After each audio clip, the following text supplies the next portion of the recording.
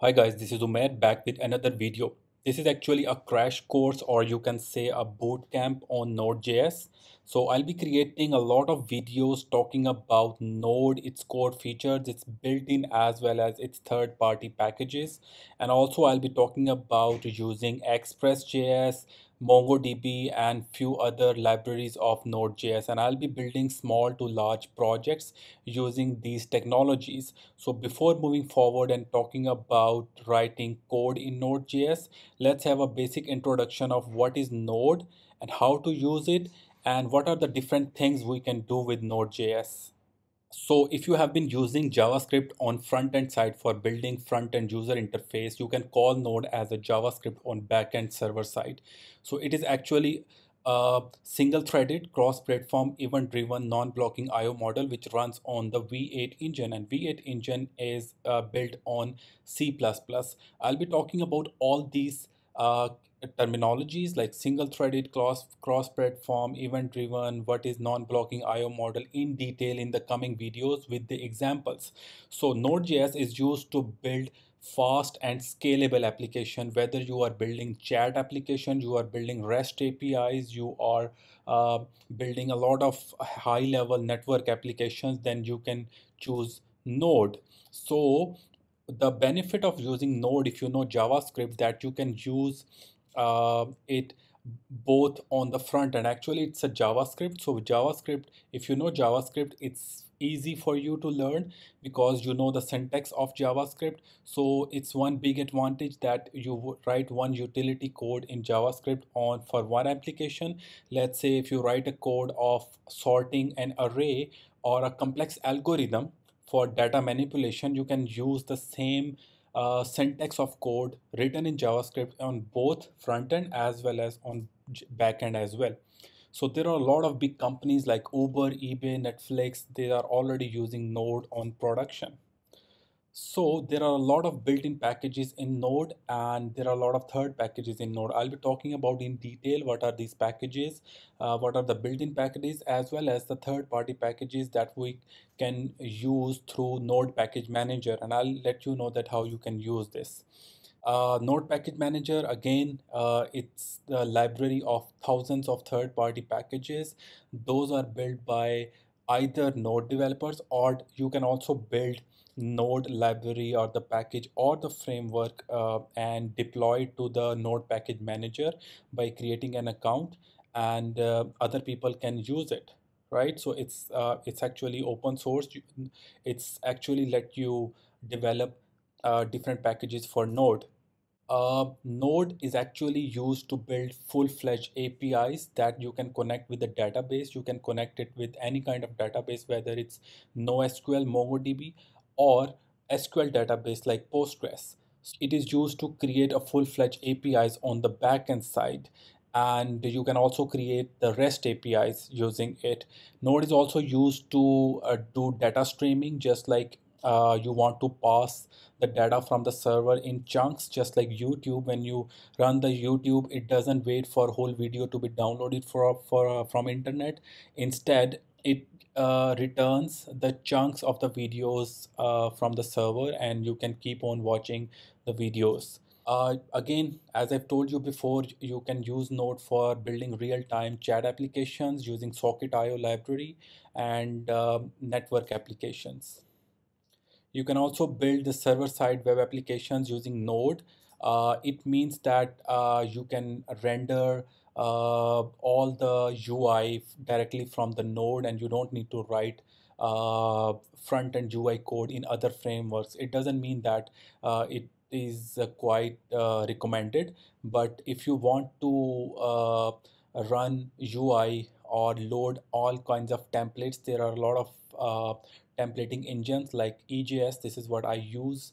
You can use these kinds of templating engines to trigger UI directly from Node or its frameworks like Express or the Keystone. These were the main features of the Node that you can choose or you can do with the Node. And I'll be talking all these things in details along with building small to large applications. So let's move forward and know that how we can set up Node in our local system, what are the different tools and packages that we need to install in our system in order to write code in Node.js. So first of all, what you need to do, you need to go to nodejs.org a website, and you can download the recommended for most user link. And here you can download the Node version. Either you are using Mac, Windows, or Linux, it will download the respective package for you, and you can install it in your system. I've already done it, so I'm canceling this download. And along with that, in order to write code in Node, you can use this most popular code editor these days, which is VS Code, built by Microsoft and maintained by Microsoft. So it has a lot of built-in plugins that you can use. It helps you a lot in writing code, and it supports a lot of languages out there, all the latest languages. It is lightweight. It doesn't uh, take time to open the VS Code in your system, and it also works well in the system having the low CPU or the memory. So you can download and install in your local system. And before moving forward to VS Code and installing Node.js, this is the npm where you can create your own npm package. And if I search for the most popular package of the Node.js, which is Express, and you can see that there are these much packages already available on this Node Package Manager. And I'll let you know through terminal that how you can use Node Package Manager in order to install all the third-party packages to be used in your Node code. So once you install Node.js in your system and install VS Code in your system, currently I have opened up the VS Code in my Mac, and once I open it, you might see this screen or another screen of getting started and instruction that how you can use VS Code. What you first need to do is open up any folder like file, open folder, and you need to open up a particular folder where you want to create your first project in. Right, I've already opened Node crash course folder, and here I'll be creating a lot of different folders for each tutorial, right? So let me first create a new folder here, and I'm going to talk about zero introduction, right? This is the folder I have created, and here I can create a new file, index.js, right? And this is the JavaScript file. In Node we can write code in JavaScript, as I have mentioned before. So now what we need to do is, if we hover above on the Mac, I can see here is a terminal. I can click on the terminal. So Node.js, uh, actually VS Code gives us a built-in terminal which we can use to run the project or do any kind of operations through terminal. If you don't want to use this, you can use built-in terminal of your Windows, Linux, or Mac. And VS Code actually give you let you create more than one terminal as well by clicking on this plus icon. So you can see that here we have the two terminal. Let me delete the second one again. So for now we only need the one terminal. If we just close this terminal and hover right below and click and drag up, and it will show you the terminal, right? So now let me first check if the node actually installed successfully in my system or not. So I'm going to write node hyphen hyphen version, and here I can see that I have this latest version of Node.js already installed in my system. And along with installing Node, it will by default install npm as well, right? So npm version. So let me verify it. So this is the version that was installed with this latest Node version, right? We can facilitate the different versions of Node at once in our system if we want. If we have more than like one project or 10 projects, and each project is built on different versions of Node, then we would need different versions of Node. I'll let you know there is something called Node Version Manager, NVM. I'll let you know later on that how you can use NVM in order to manage multiple Node versions in one system that you can use. So Node version is verified, npm is verified, and we can actually test the node directly in the terminal as well.